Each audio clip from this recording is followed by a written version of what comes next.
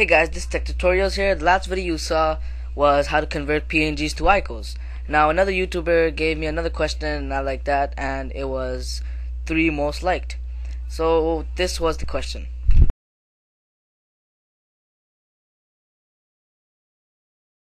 Alright guys, so that was posted by IPT Boys. You can check out his channel in the description below.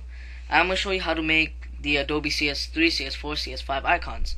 Now first of all, open up Photoshop. And in Photoshop, click File, how to New, make a Photoshop icon using and make sure the width and the height are the same ratio. 500 by 500 will be good. Click OK. So it's a full square. On your keyboard, Alt backspace. I chose a darker green color. You could choose a darker red or whatever, darker blue. And then just fill in the background. Now over here, filter. Click on render, and then click on lightning effects. In light type, click on Omni and just drag this up so there's like a semi arc over there, and you see these anchor points. You're gonna drag it all the way down here so it has a kind of lightning effect, and it's not too dark here, it's not too light there. And then you click OK. Now it has a dark color there and circle light color there. So the text size I'm going to use is 252, and the font I'm going to use Adobe Fan Haiti STD. You could use the same font as Myriad Pro. That comes with your system, but Adobe Fan STD is way better, so I'm going to use that right now. So I'm going to type in CS, and make sure this is well, make sure you highlight this and make it a dark gray color.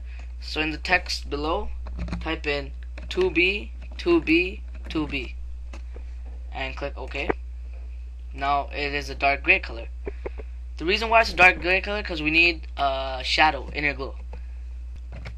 Alright, so I just moved that down a little bit, and I am going to double click this, the CS layer, or the text layer that you just made, and click on inner shadow, and it has a kind of inner shadow right there, and you can make the distance as however you want it to.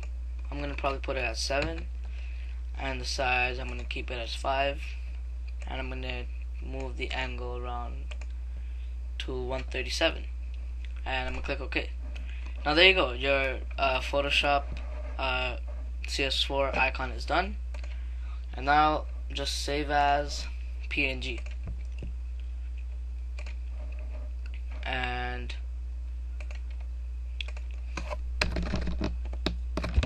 just gonna rename it, save it to my desktop. Alright, so I'm gonna close this down. So now you know how to make the Adobe Photoshop icon in Photoshop. Now I found this other thing. If you do not want to take all that time, and if you do not have Photoshop or do not know how to use it, I found this thing on Adobe website, and it's called Icon Generator, and it's made by Clockmaker. And you can make your own 2.0 icons, like 8.9. I could do that, or type in anything I want. And this is how you make the original Adobe icons. So I'm going to type in CS, well it's already typed in there. I'm going to type in AE in this, and I'm going to make this a gray color like After Effects. So now this looks exactly like that one, except it's a little bit darker. And all I have to do is create icon, and I'll save it to desktop. And it gives me all these other sizes.